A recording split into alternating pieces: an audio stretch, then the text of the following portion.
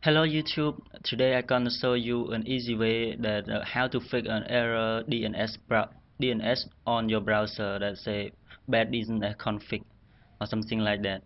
So yes, I now I want to test you that this is my browser and I connect it to the internet, and sometimes it show no internet, and sometimes it just internet just work fine but it's not working.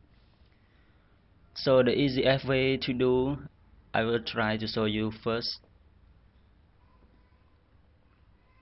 Yeah, so this mistakes. Web page is not available. DNS probe finish bad config. If you click on detail and then just said contact your networks administrator if you are unsure what this means. And here just some middle that you can test, and it also diagnose error here too. But in this time it won't work. I just try it many times as I can and no result for me. It just take a while and just say one or more protocol is missing. So here you will see it's really annoying to women when it's a call first time. Yes, it's one or more network protocols are missing on the computer, and it needs you to run as administrator, but after that it still cannot be solved.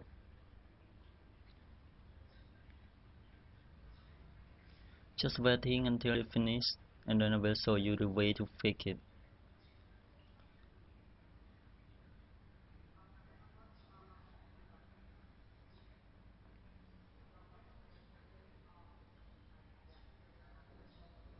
Yes, this one-on-one network protocol are missing on the computer, and the status is not fixed. So just close your browser, and then just hold your mouse on your wireless signal, and click on Open Network and Sharing Center. Okay, after that just click on your wireless, and you need to find a property that has administrator icon here, a cell icon, and you need to find Internet Protocol version 4 or IPv4, and you need to click on it and press properties. After that you will see obtain DNS server address automatically, and this is something went wrong and it sets my DNS server to this and it's not respond to this time. So just click it back to obtain DNS server address automatically, and you need to press OK and close this and close this. Now you need to make your internet connection have internet, and now it pop up that no internet. I just disconnect it and reconnect it.